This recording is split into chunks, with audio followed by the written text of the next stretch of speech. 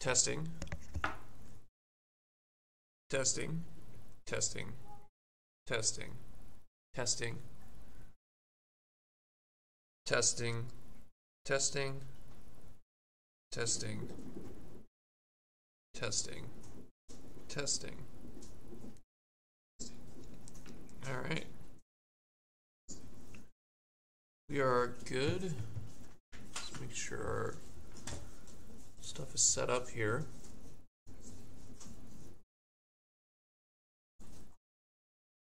Great. All right, welcome to another stream. Today we are going to be reading another paper. This is probably going to be our last stream for the week. Tomorrow, gonna do a long weekend for the holidays, so probably not going to be a stream this Friday or the Monday after that, but we'll see what happens. You know, sometimes I might just do a stream anyways. So today we're going to close with a super fresh paper that is also incredibly impressive. This is Scalable Diffusion Models with Transformers. This is coming out on December 19th, which is literally less than a week ago. 4 days ago, it was on Monday. This is coming out of UC Berkeley and New York University, but the real kind of people who paid for all the compute budget is the Meta AI, the FAIR team. So the Facebook research, this would be Jan LeCun and his squad, basically. Although not directly Jan LeCun, of course. Jan LeCun has probably a variety of different researchers under him, and then people under those people, and then people under those people, and then finally you get to these two people here, William Pebbles and Saining Xie. So there's a GitHub repo for this. They do have the code. They have the PyTorch models. They have pre-trained weights and everything, which is quite nice. But unfortunately, this is a CC by NC license, so you can't actually use this. Yeah.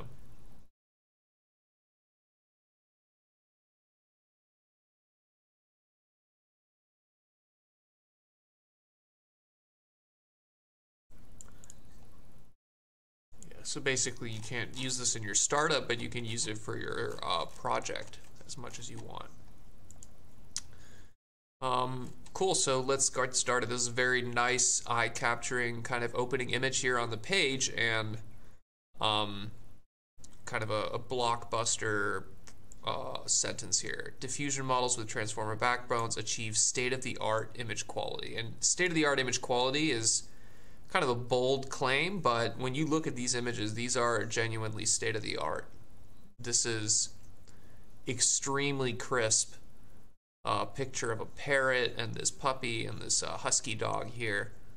The semantic information is also very, very correct, right? The number of legs, the wings, the feathers on the wings. There's no artifacts either at the texture scale nor at the kind of macro scale. It's like at every single scale, this image is correct. I was especially impressed here by like the little details here, such as the wrist of the dog, right? The top part of the wrist. That is such a subtle detail that the model gets 100% correct. So very, very interesting stuff.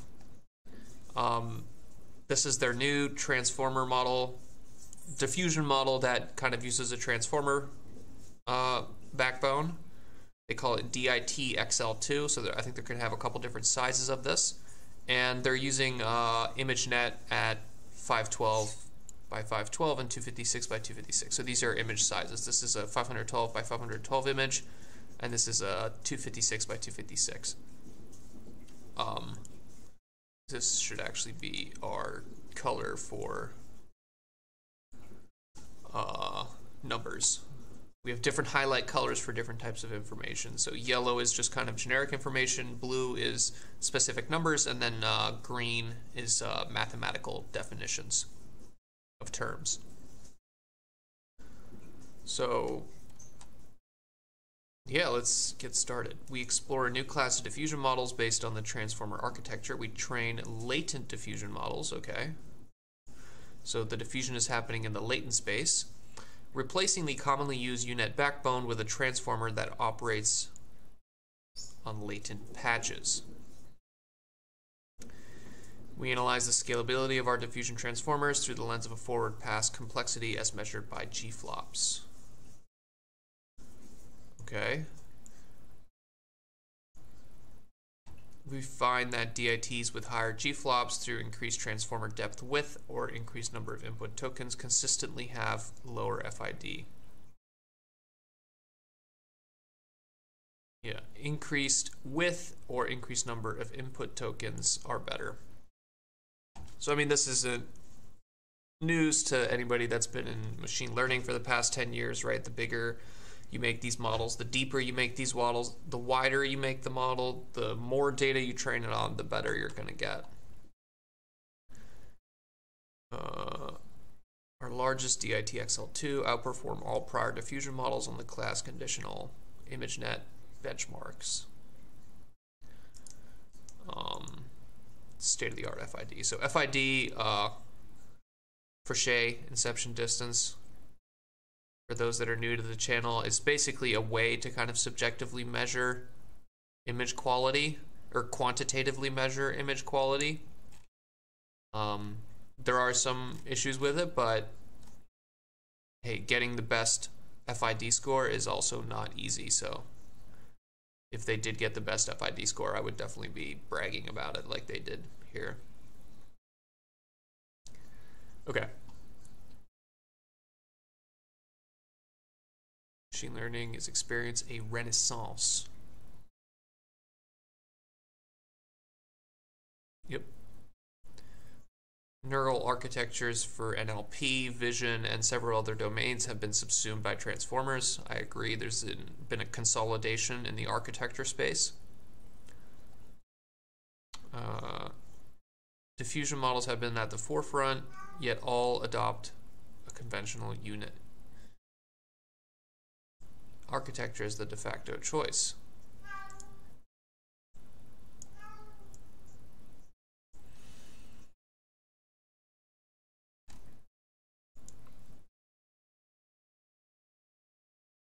Yeah, so U-Nets are basically these kind of convnets that start with a very kind of, you can think of it as wide. There's more dimensions in a convnet, but in your head, think of like kind of the width of just like a fully connected neural network as kind of an analogy for it. And they start very wide, and then they kind of have a choke point, and then they go back to being very wide.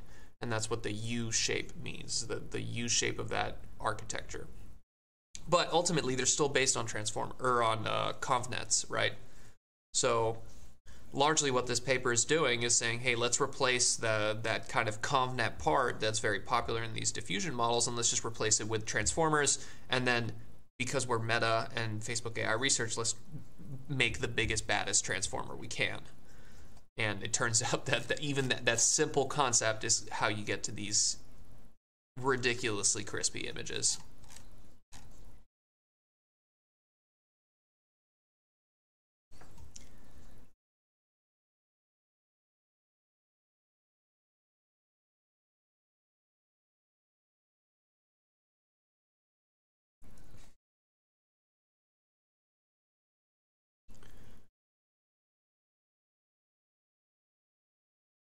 We show that the U-Net bias is not crucial to the performance of diffusion models, and they can be readily replaced with standard designs such as transformers.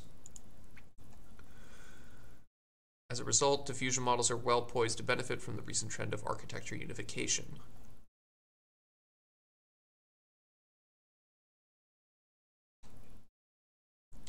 We focus on a new class of diffusion models based on transformers. We call them diffusion transformers, or DiTs for shorts.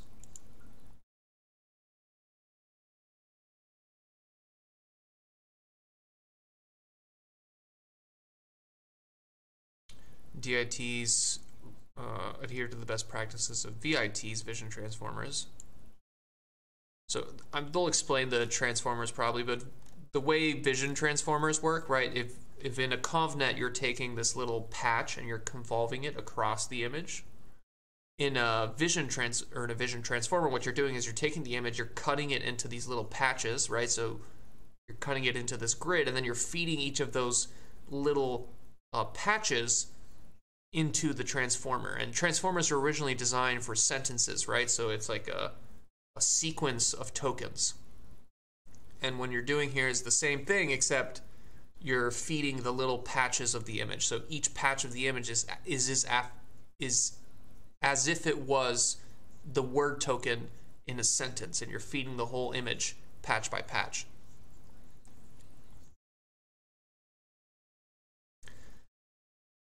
More specifically, we studied the scaling behavior transformers with respect to network complexity and sample quality. Okay.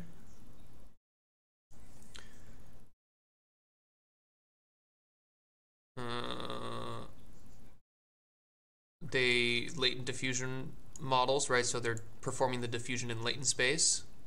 We can successfully replace the unit backbone with the transformer. There is a strong correlation between the network complexity and the sample quality.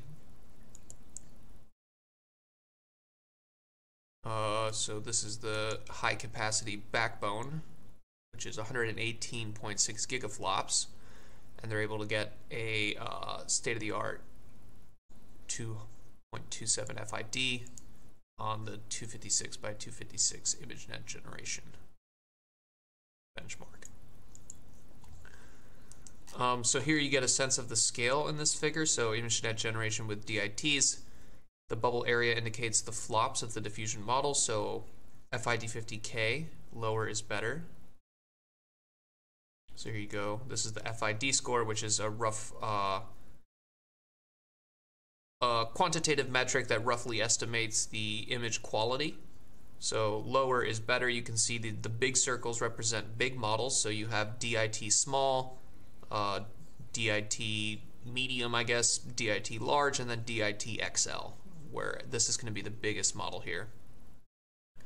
And you can see that there's a very clear kind of pattern here where the biggest models train on the most.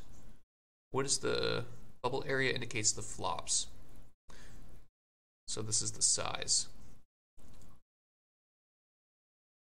Performance steadily improves.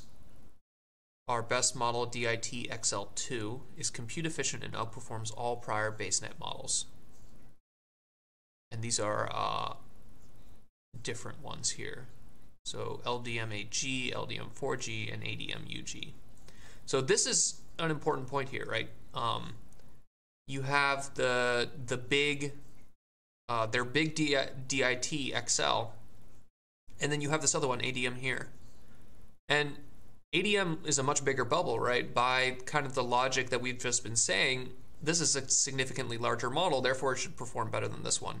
But that's not exactly how the kind of scaling laws work, right? If you have the same architecture, then a bigger version of that kind of same architecture will perform better than a smaller version of that architecture. But you can still find architectures that are smaller than other types of architectures that perform better than those. So scale is sufficient but not required in order to get state-of-the-art results. You can get state-of-the-art results with better architecture and smaller size. It's just that finding that better architecture is way harder than just scaling the architectures that you already have, and that's why scaling is such an appealing solution to just improve the performance of these things.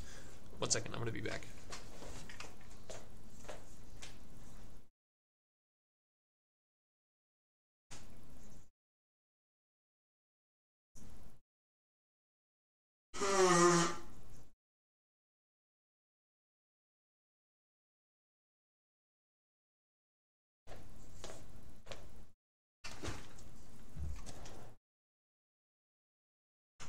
Okay, let's get into this related work section. So we have transformers have replaced domain-specific architectures across language, reinforcement learning, and meta learning. They've shown remarkable scaling properties under increasing model size, training, compute, and data in the language domain.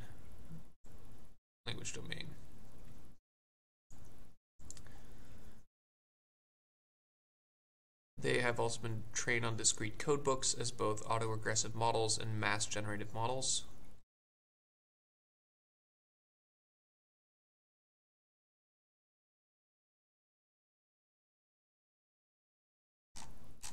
Okay. Denoising diffusion probabilistic models. This is just the kind of official name of diffusion models. I think in the original 2015, I want to say, paper where someone kind of proposed them.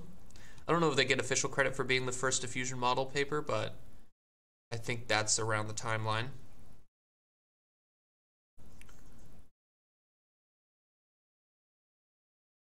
Improvements in the past 2 years have largely been driven by improved sampling techniques, most notably the accidental clicking of that.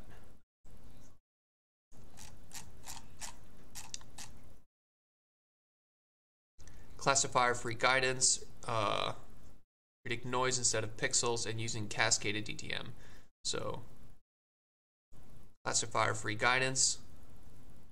That's where you kind of had this dropout in the context that in what you're conditioning the model with, and sometimes you give it null, sometimes you give it a class token. Predicting noise instead of pixels, and then also not only the noise, but the mean and the standard deviation of the noise, so like the mean and variance of the noise. So predicting the parameters of a distribution that represents the noise rather than kind of the noise directly. And then using cascaded DDPM pipelines where low resolution based are trained in parallel with upsamplers. Okay, sure. When evaluating architecture complexity in image generation, to use parameter counts.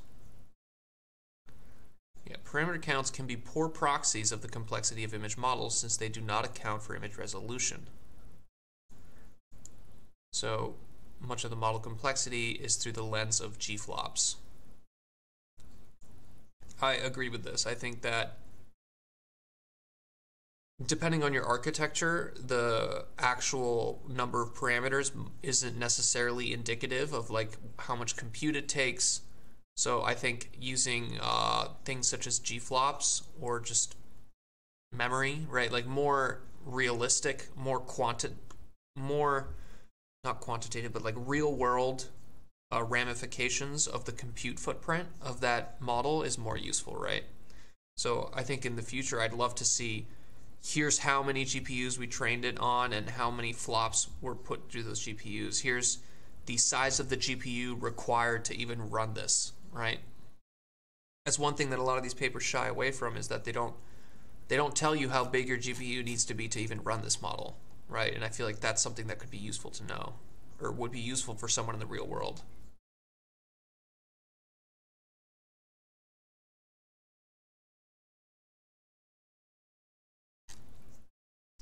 Okay. So preliminaries here, there's a section on diffusion models and then a section on latent diffusion models. So a lot of math in here, so let's get into it. We review some basic concepts. Okay, so Gaussian diffusion models, where Gaussian is the noise. Yep. And Gaussian is the forward noising process. So you're applying noise to real data, x naught. So this is your image in some papers, but in this paper it's going to be a latent vector, so x naught. This is a normal distribution. So actually we can just delete this. This is a Gaussian. You have these hyperparameters, alpha bar sub t are hyperparameters that define the sorry guys, I keep clicking on the references.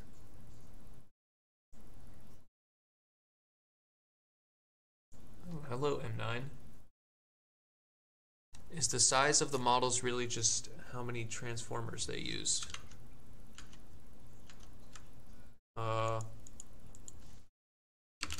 Kind of. The width and depth of the transformers.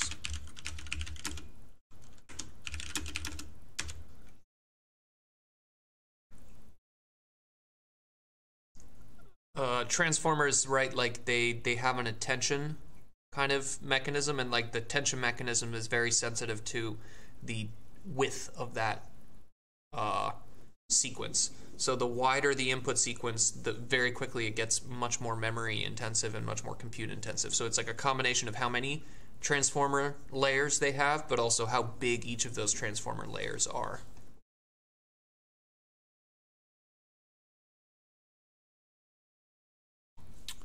Okay. Diffusion models are trained to learn the reverse process.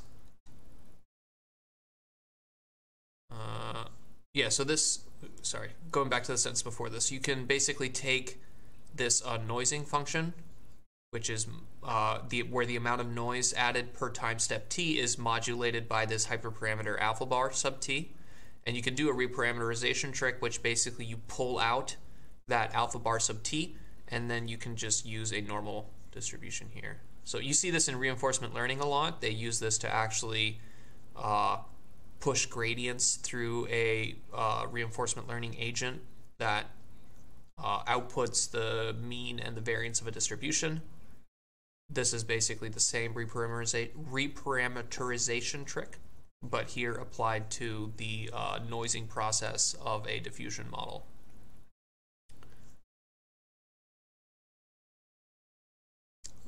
Learn to reverse the process, which inverts the forward process corruptions. This is basically just removes the noise. Reverse process is trained with the variational lower bound of the log likelihood. So this is the statistical reasoning behind the loss that is used for this, where basically you have here the loss that you're using for theta, right, where theta is the parameters of your neural network p that approximates this noising function, or the opposite noising function t or q, this theoretical noising function. And the loss is basically the KL divergence here.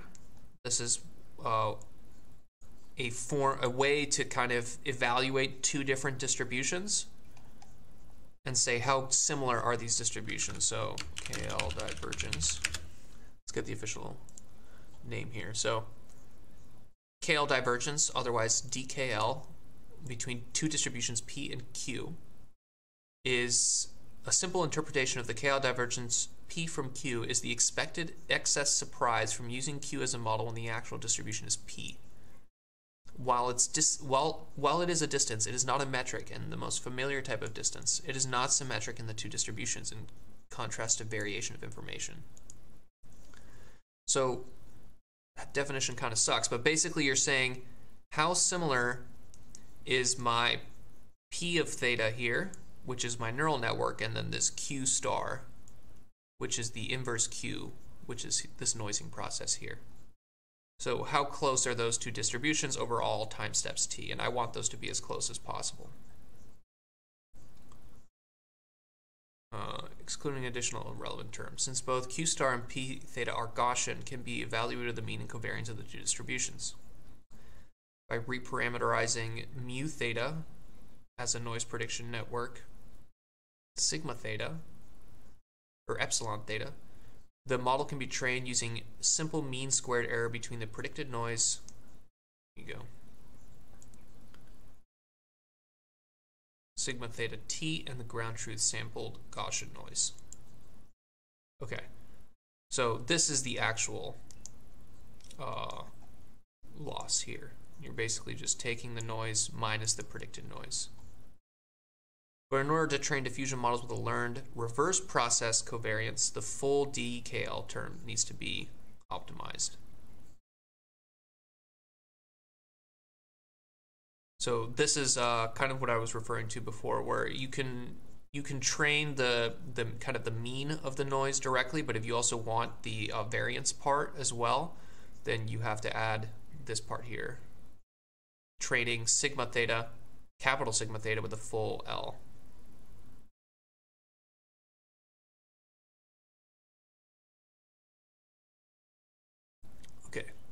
classifier-free guidance, this is the trick that we keep seeing over and over again here, where you have a class label C, and you're adding this C. So you're not just, your neural network is not just predicting the image at the previous time step with the current image, it's also predicting the image at the previous time step with the current image and this class label C. So in ImageNet, the class label is going to be something like dog or airplane or cat or something like that. So your noise and the variance of your noise are conditioned on that class label.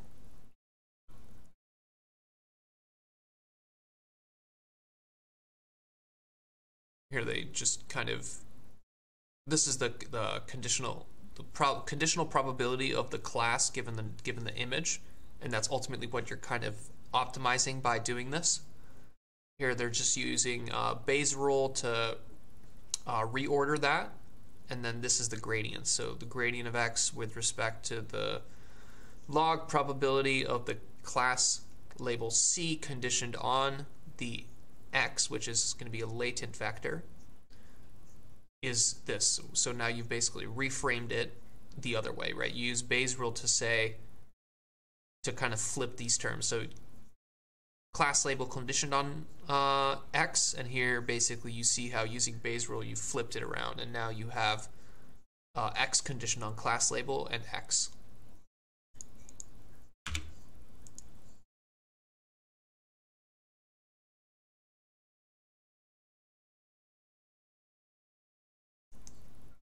Evaluating the diffusion model with C equals null is done by randomly dropping out C during training it. This is the kind of dropout part of classifier-free guidance.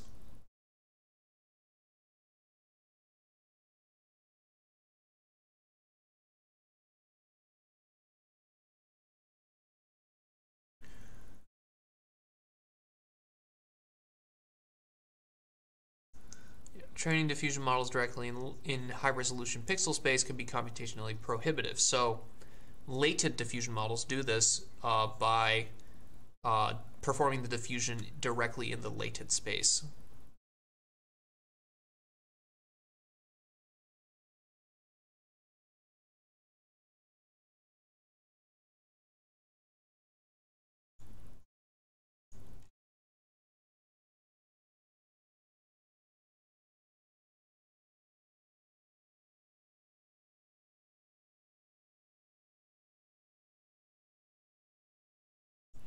They use off-the-shelf convolutional VAEs and transformer-based DDPMs. Okay, so they introduce, that's the background there, and now we're on to section 3.2, which is diffusion transformers, specifically what the design space of their novel architecture is here. So we aim to be as faithful as to the standard transformer architecture as possible to retain its scaling properties. Okay. DiT is based on the vision transformer architecture, which operates on a sequence of patches. Okay. So the input to DiT is a spatial representation Z. Right, this is the latent embedding.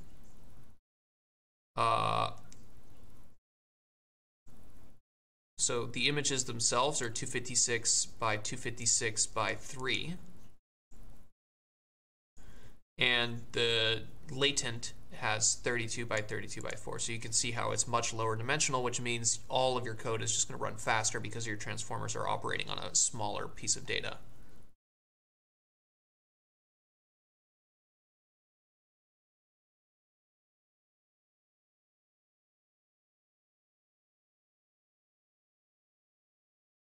So they do have VIT, frequency-based positional embeddings.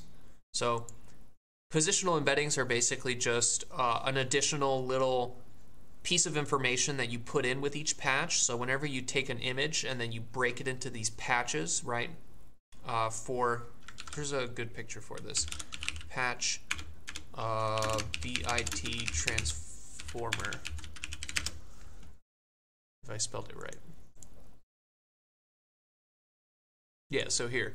So, right, they take an image and then they break it into these little patches, and then each of those little patches, usually you'll have a little piece of information along with that that's called the position encoding, right? And usually it's basically just like a way of telling the network where was this patch in the original image. And people generally use these kind of like sine, cosine functions to tell the network that. So the number of tokens T created by Patchify is determined by the patch size hyperparameter P. And they probably just use the ones that DiT had, because right, these are people working at Meta AI, Facebook AI Research, right? I don't like generally in that type of organization, like you're not going to want to mess with the code too much. You're just going to use the DiT code that's checked into that repo. You might tune it just a tiny bit, but like a lot of these hyperparameters aren't necessarily tuned for this particular application. They're tuned for whatever the original application of the paper that wrote that code is. So not only does that mean, or I guess what that ultimately means, sorry, is that you can probably get better results. If you took this, all the stuff that they did here, all the code that they used, and then kind of rewrote it and then retuned all the hyperparameters specifically for this application, there's probably more juice to squeeze out of this lemon. Okay, having P will quadruple T and at least quadruple transformer G flops. So this is the actual, they use P equals 2, 4, and 8. So actually this is smaller. I think in the original DiT they used 16 and 14 for the total number of patches, but here they're using 2, 4, and 8. So these are smaller patches actually.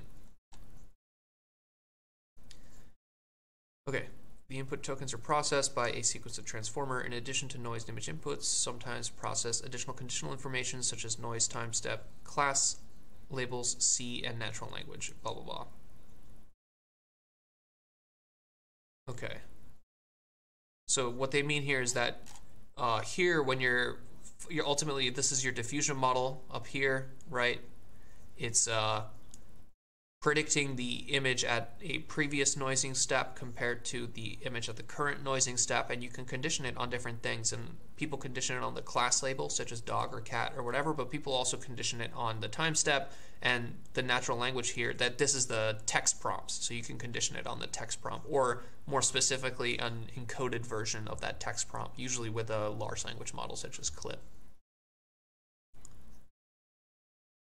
Simply append the vector embeddings of T and S as 2 additional tokens. This is similar to CLS tokens.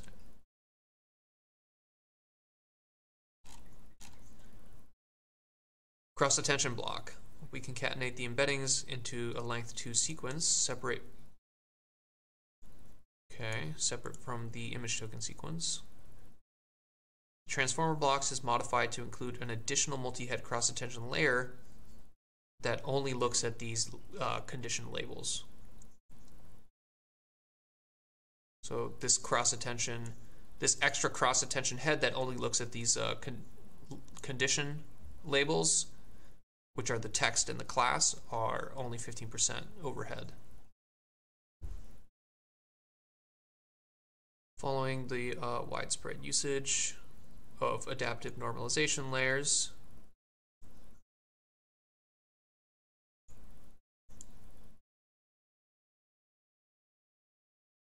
standard layer norm with adaptive layer norm. So you have scale and shift parameters.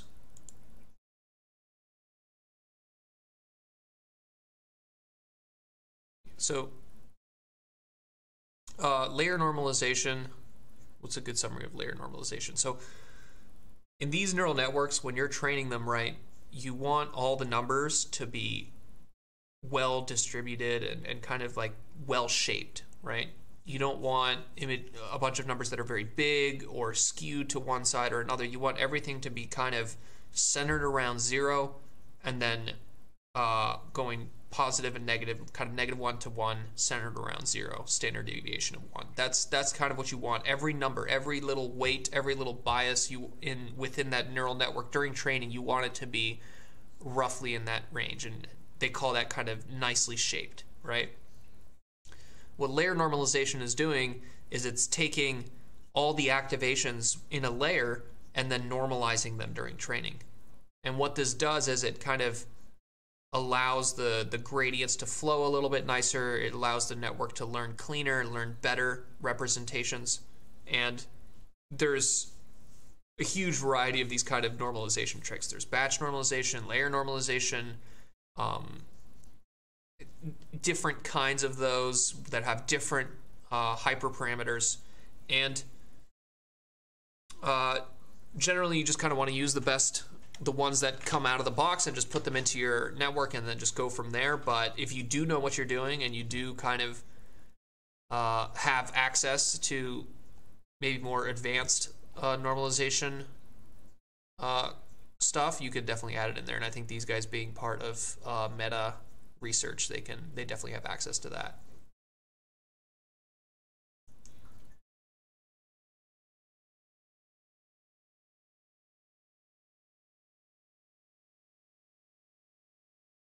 Okay, so here's another layer normalization, add a ln0.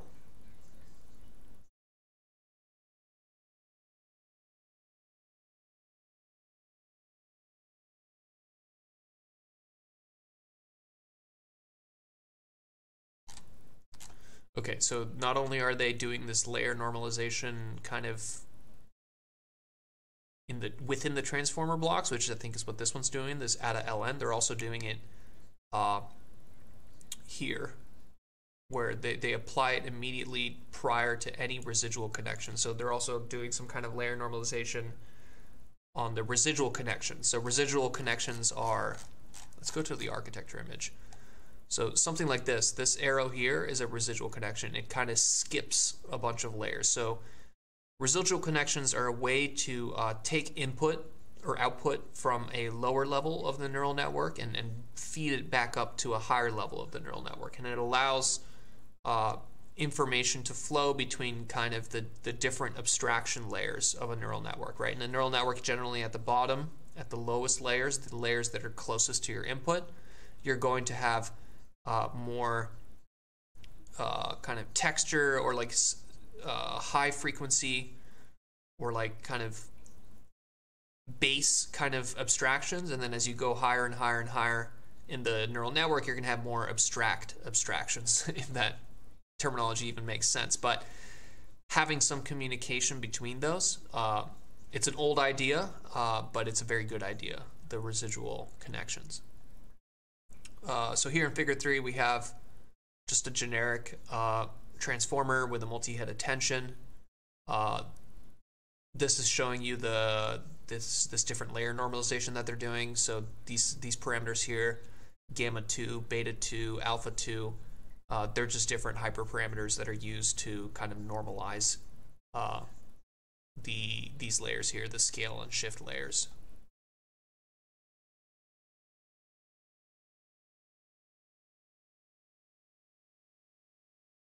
Conditioning via adaptive layer norm, cross attention, and extra input tokens. So here you have the latent space, or the noised latent. So they're taking their image, they're converting it into a latent vector, then they're taking that latent vector and they're patchifying it patchifying it into 2, 4, or 8 little mini patches, and then they're feeding those patches along with a position embedding into their transformer, which is reading them like a sentence. And then this transformer, right, has your kind of standard attention, self-attention, where kind of it looks at each part of that little sentence and how much attention it has to each other part of that little sentence. They have multiple bricks of this in a row with residual connections, and then they're also doing this layer normalization at each multi-head attention to make sure that in each step of this, the inputs and outputs to this transformer are nice and normalized and clean and well shaped, so that when you feed them to the next layer, it works well. And I think the deeper and bigger you make these transformer architectures, the more and more important that good normalization during training is. And it's not just transformers. I think just with any neural network, the deeper and bigger that you make it, and the longer that you're training it for, the more things like layer norm and batch norm become useful.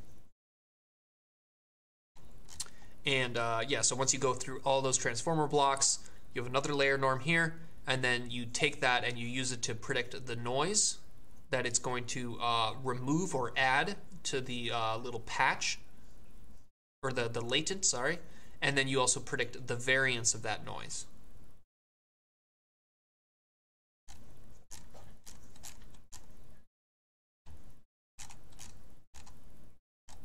Okay.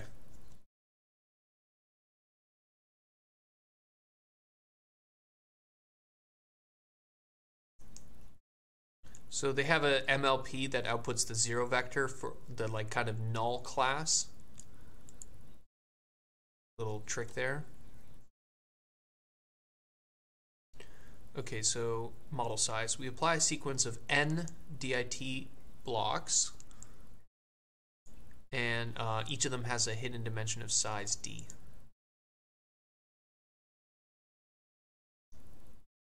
Okay, so they have 4 different sizes here.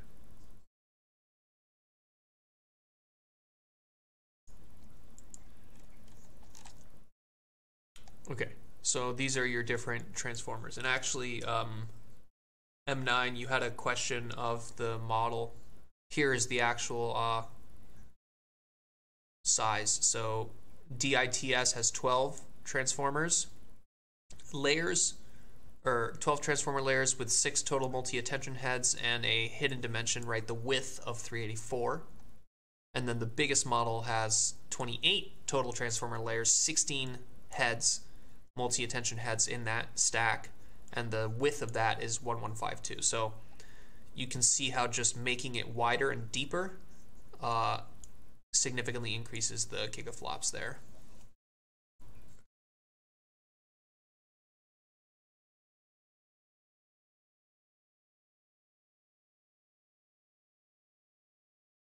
Both of these outputs have a shape equal to the original spatial input.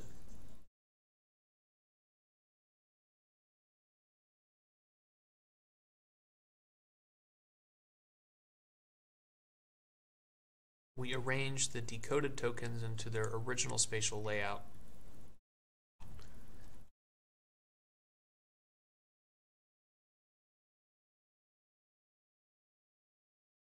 Okay, so this actually, the last part here of the image of the name is the size of patches. So DITXL2 means diffusion transformer, the largest size, XL, and then with a patch factor of 2. So it's cutting the patch in 2 pieces.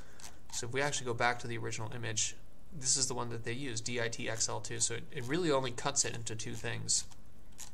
That's interesting. I would have thought the DITXL8 would be the best here. So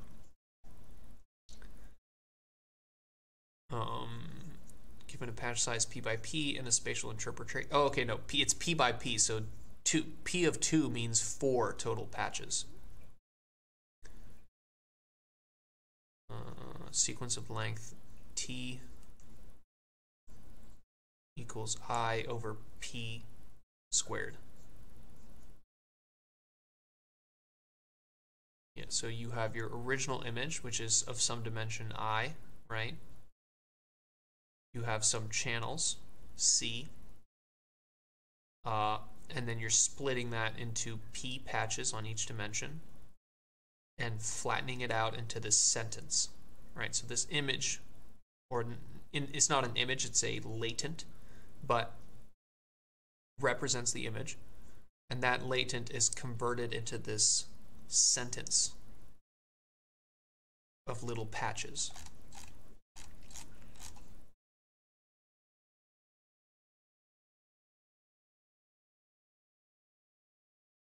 we initialize the final layer with 0 and otherwise use standard weight initialization techniques from VIT.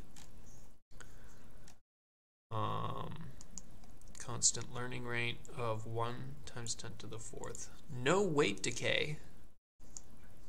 Interesting, okay.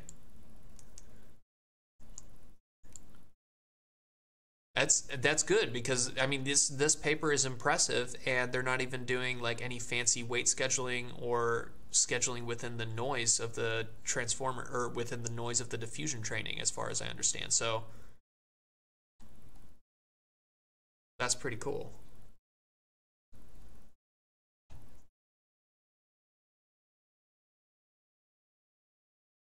Do they prune, or does it auto prune and that become the optimal transformer size?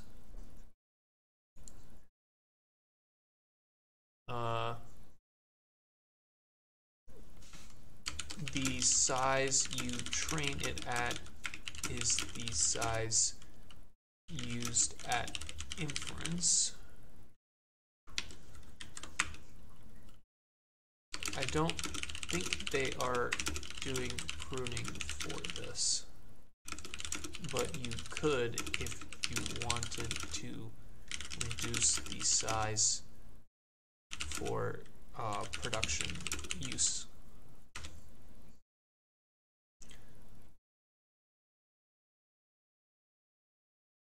Is there a fast way to reduce the transformer size or scale it up to see the effect? The size is, the performance is going to depend on the size of the model when it was trained. You could probably use an upscaler if you wanted larger image sizes with a smaller transformer.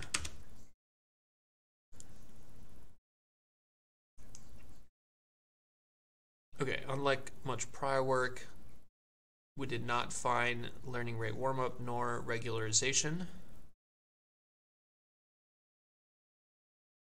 We maintain an exponential moving average of DiT weights. Okay, so they are doing a little bit of weight decay. Weight decay is where you take the weights inside the neural network themselves and then actually just slowly make them smaller and smaller. And I actually think that your brain does something like this too. Your brain can basically, like, if you're not using neurons for a specific purpose in your brain will slowly down-regulate those neurons. And I think that weight decay, in a way, is like emulating that, which is interesting.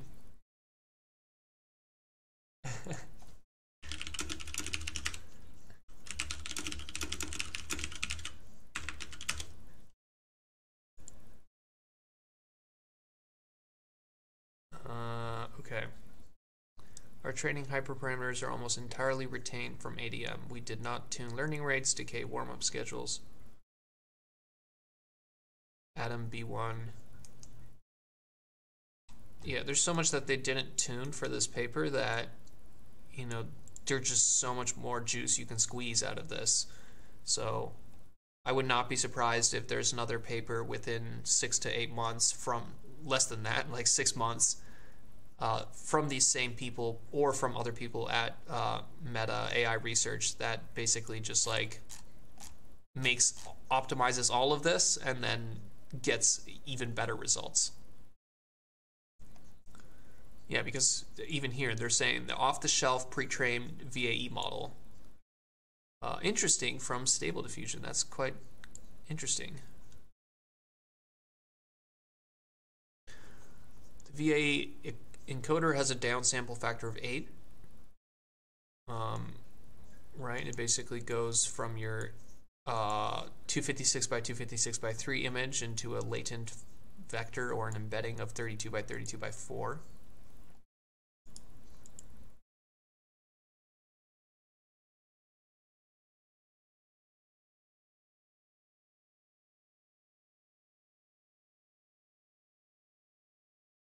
Contain diffusion hyperparameters.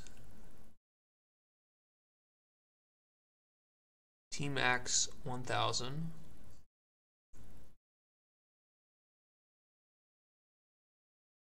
Okay. Good old Frichet inception distance here. Standard model, standard metric for evaluating generative models of images. I'm triggered.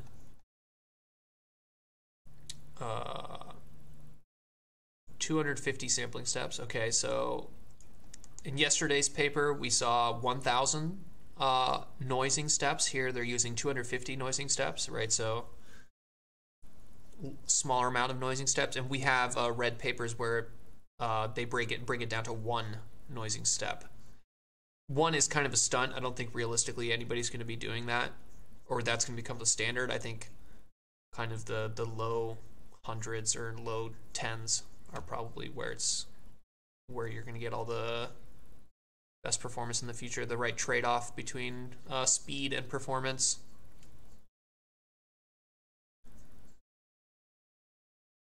Okay, so they also use a couple different other metrics here: inception score and then precision recall.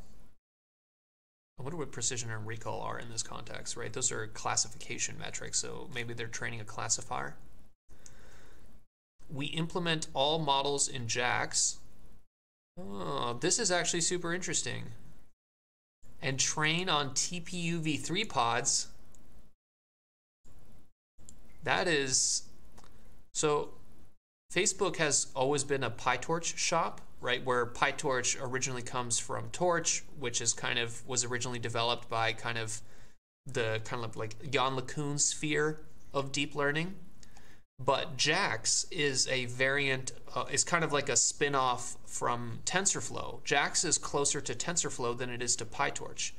JAX comes out of Google and is written by people largely to fit into the TPUs, right? The Google-specific hardware architecture. So having Facebook people here implement their models in JAX, which is coming out of Google, and train it on Google hardware, that is kind of interesting, right?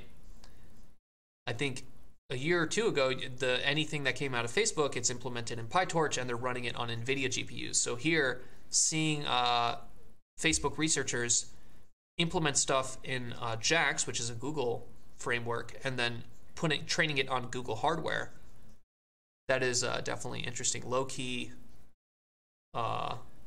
maybe we should be buying Google stock. So here you have the big model here, trains 5.7 iterations per second on a TPU v3 256 pod.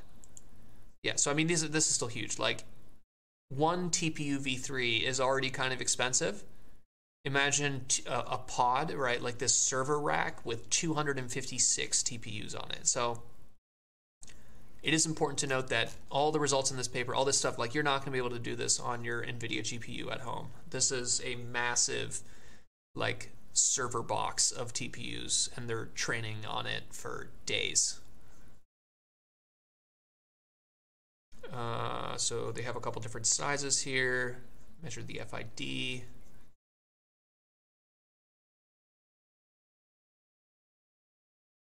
Okay. They have here some comparisons. We sample from all 12 of our DiT models after 400K training steps using the same input latent noise and class label. So actually, why don't we try to calculate that? There's 400,000 training steps.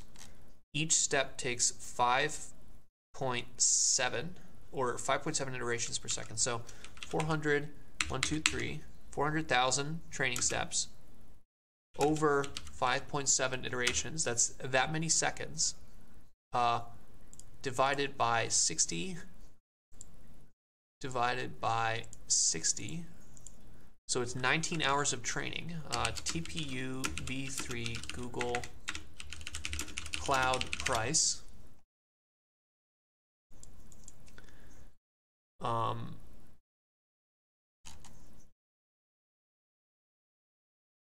on, just give me the price, Google. Okay.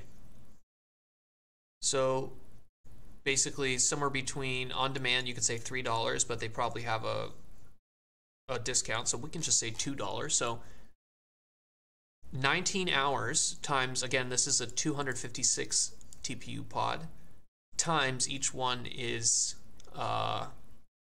each hour cost $2. So it's $10,000 per model that they train here. So they have 12 different VITs. So each of these little squares took them $10,000 to train, roughly. So this little 3x4 grid here, this is over $100,000 in training cost for this little chart,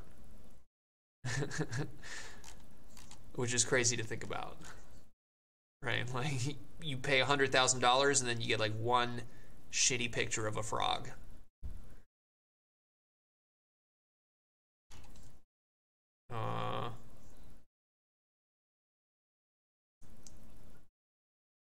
Yeah, and decreasing patch size, increasing transformer size. So more patches, bigger model, you get the best.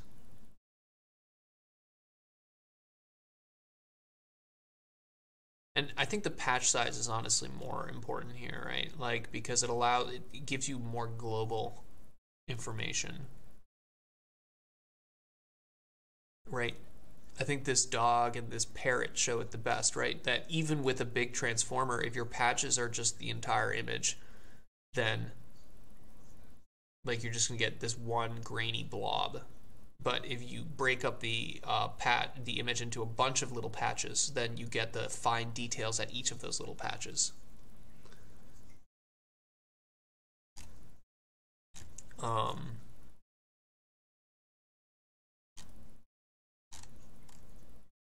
Cool.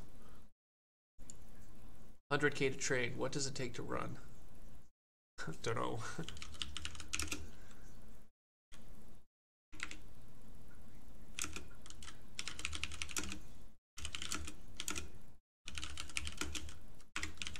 Probably just a couple dollars per image if they already have a model sitting there ready to use. But the cost of the model sitting there ready to use is what is expensive. Yeah, it's like the way you have these systems in production, it's like it's not entirely clear, right? Because if you're doing it on demand, if you have a service where you have one of these big diffusion models and every time someone goes onto a computer and like types something, you have to load it. So you have to like go get a bunch of those GPUs, load the big model, perform one inference step, and then you're there, then it's very expensive. But if you have a big model that's just sitting there and you already reserve those GPUs, you have some kind of special agreement with the compute provider, and the model's just kind of sitting there, always loaded onto these specific GPUs, and then anybody that puts in a request, it just kind of gets put into the next batch that gets fed in at to perform inference, that's going to be much cheaper. So it almost, like the more people that use it, the cheaper it becomes per image to perform inference. But if not a lot of people are using it, the inference is going to be significantly more expensive because you have to load that model into the GPU memory, or in this case, the TPU memory. But to the earlier point that we were talking about with, or that you brought up with the actual pruning and reducing the size, if they were ever to put this in a production use case, they would definitely prune it. So they would go through the process of like going through all the weights, reducing the data types of those weights into like from floats into things like uint8s, and even like more compressed data types that fit specifically on TPUs, and they would probably prune it so that it can fit on the smallest and cheapest TPUs. So there's definitely a lot of stuff they can do to make this significantly cheaper at inference time. But I think for this, right, this is a research paper, so like these guys didn't care. These guys, they're sitting in Meta's AI research, and they can basically have a white carte blanche to print as much money as they want for this project. So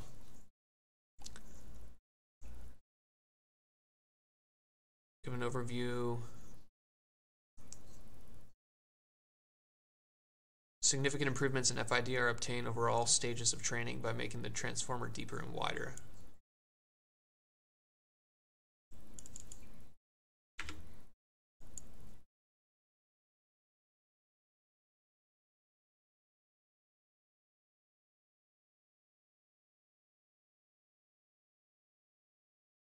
We plot. Okay. Additional model compute is a critical ingredient for improved DiT models. And larger DiT models are more compute efficient.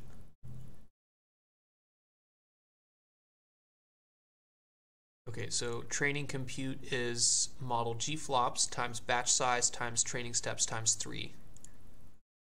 Where the factor of 3 roughly approximates the backward pass as being twice as compute heavy as the forward pass.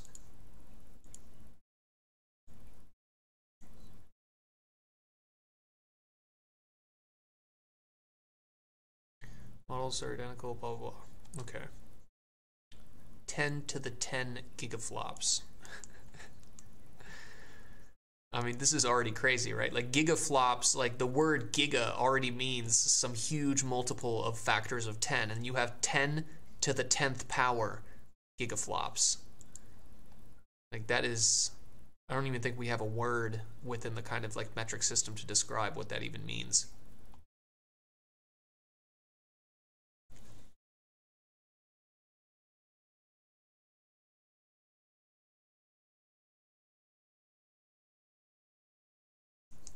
Okay. Following our scaling analysis, we continue training for 7 million steps. Should be blue. Classifier free guidance.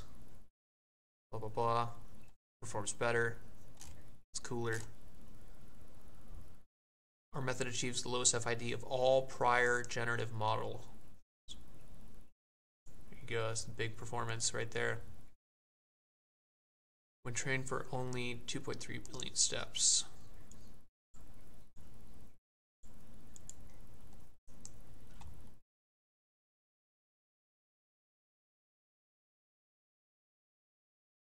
So XL2 produces a total of 1064 tokens.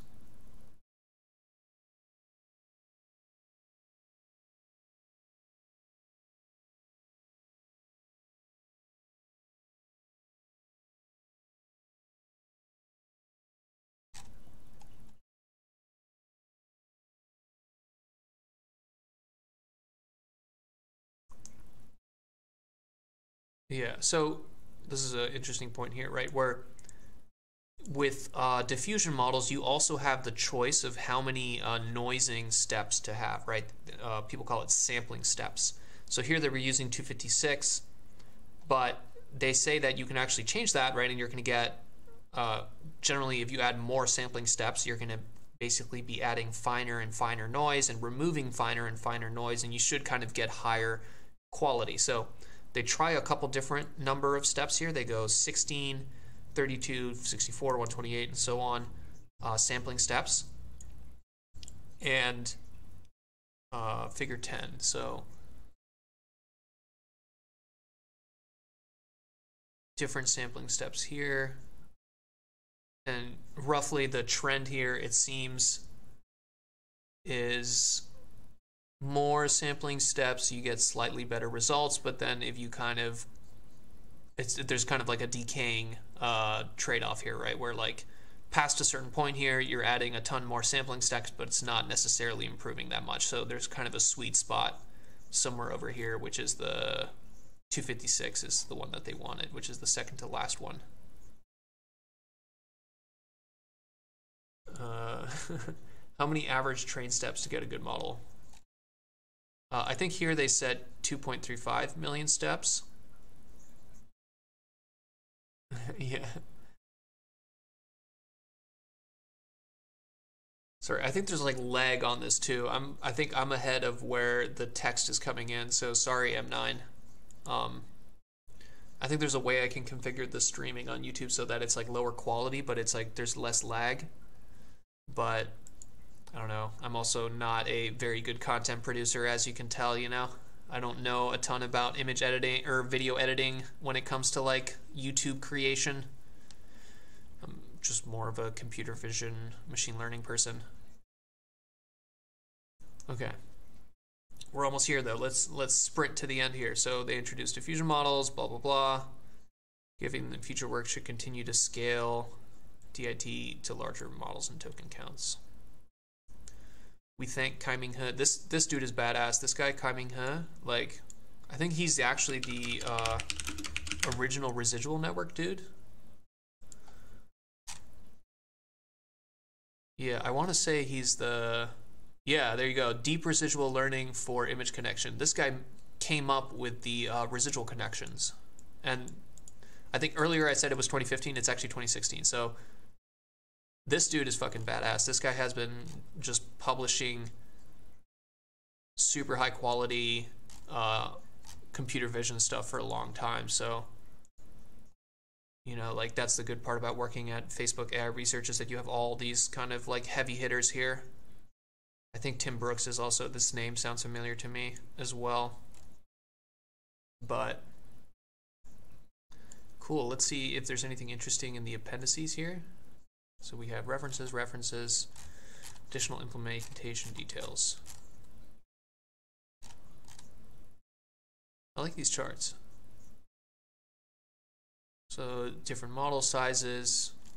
This is the correlation between gigaflops and the different metrics. So you see here, obviously, more gigaflops, better FID. Let's look at some of these pictures. Uncurated 512 by 512 samples. I like how it hallucinated a classifier.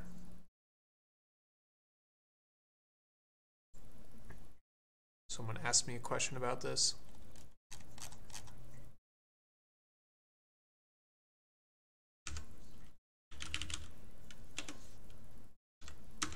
I'm gonna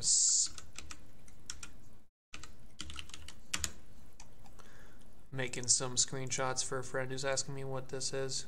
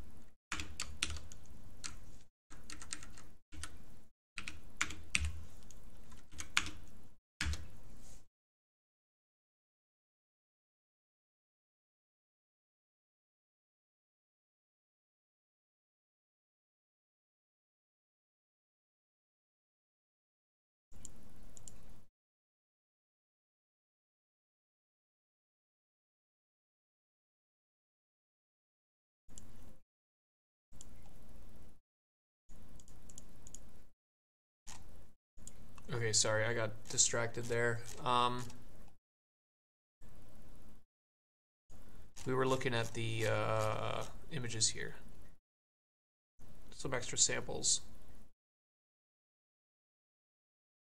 Okay, these aren't that much better. So I think these are a little bit more realistic. You still see some of these artifacts that you see in kind of generative art or generative AI stuff. So like, for example, here in this ship, right? Like it's a good ship, and like all the kind of details are there where you have the wood and the texture is all correct, but there is nonsense here, right? That this post here is kind of coming out of the trees. It doesn't really connect with the boat. You have 3 posts. This one doesn't really seem to go anywhere. The 2 kind of like horizontal beams on this boat kind of connect together. So you have kind of the smaller high frequency details are correct in terms of the texture and the appearance and the consistency, but the higher level semantic, the low frequency details are not correct, right? It still doesn't have a perfect representation of like what an actual boat consists of and like what these posts actually mean relative to the concept of a boat. So you're still seeing a little bit of that diffusion model kind of weirdness, but the quality is just so much higher that it's impressive.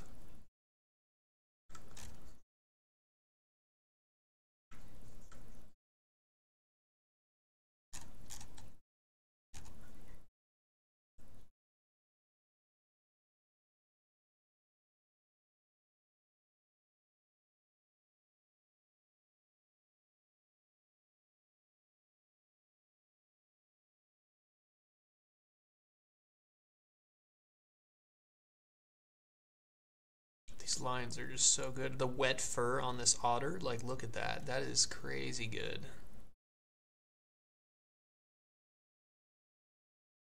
The grass texture too, like these are so crazy.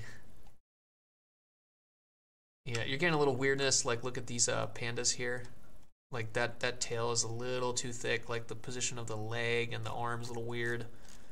Here the tail again a little bit too thick, the face losing the detail, but just look at this background. Look at this, the leaves, like the fact that the leaves kind of cover and go on top of the other leaves. Like there's some very, very good stuff here.